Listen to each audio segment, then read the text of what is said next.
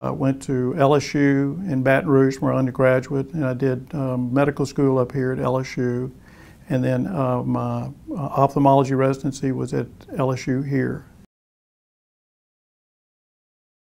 My dad and my uncle, in fact, it was the longest standing family practice in the state of Louisiana. And he always wanted me to go into it, but I tried to find every reason in the world to go somewhere else. But it kept coming back because I just like to be at home, and so that's how I got here. You get to take care of families for years and years. You just don't take care of them for a one-time problem and then let them go, but you actually, the families will stay with you for a long time, and I enjoyed that. I like it very, very much. It makes it very easy because I can practice medicine and not have to worry about anything else. And people are excited about what they do. They enjoy what they do. And it's just, it's a pleasure coming to work every day.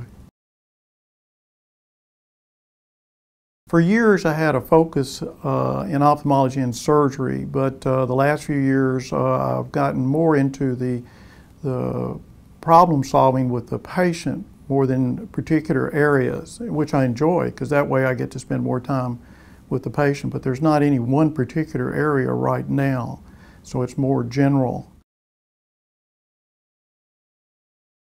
My dad, when he's in ophthalmology one day, he just happened to say, he just said, treat every person with respect. He said everyone is a child of God, and he said they should be treated with respect, and I've used that ever since.